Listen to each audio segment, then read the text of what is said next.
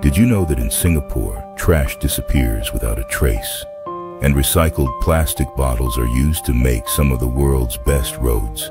Singapore is a country of the future, where there is virtually no waste. Here, plastic bottles are transformed into excellent road materials. In Singapore, all waste is disposed of in just one day. Every day, over 2,000 trucks collect all the garbage and transport it to a bunker. Across the country, there are 4 waste incineration plants, where waste is burned to generate electricity used in residential homes and other buildings nationwide. The smoke from the incineration process undergoes thorough filtration, making it safe for the environment. The ash remaining after burning is mixed with cement to produce bricks. As for plastics, a Singaporean company recycles them into a material that completely replaces traditional bitumen in road construction.